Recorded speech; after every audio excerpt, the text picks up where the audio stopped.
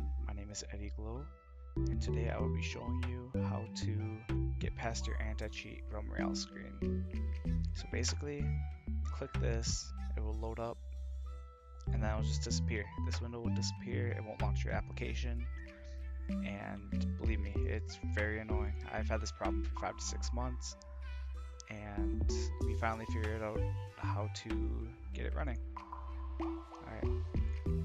So basically what you want to do is go to your command prompt, click that, type in this code. I'll have this code in the description so you don't have to type it out. So you can just copy and paste it, hit enter, the specified value is saved.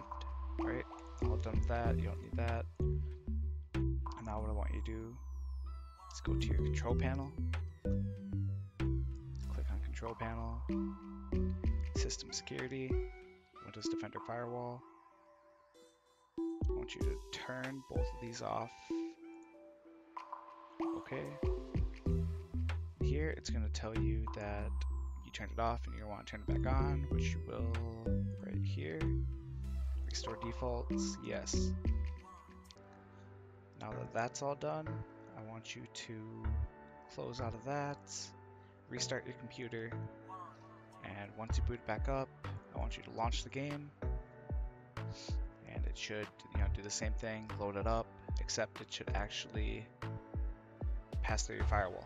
It will show up a little notification asking if you want to give it permission to pass through, which you will then allow it.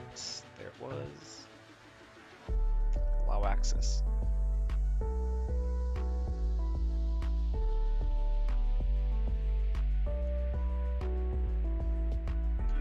Go, should launch it.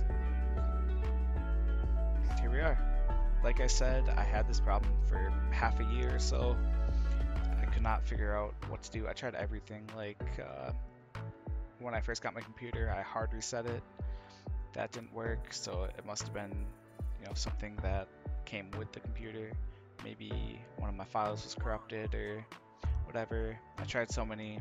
I even tried emailing Hi-Res and they didn't do anything about it.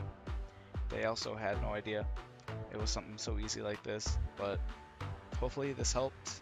If it didn't, I will put my Discord tag in the description along with a few Discords.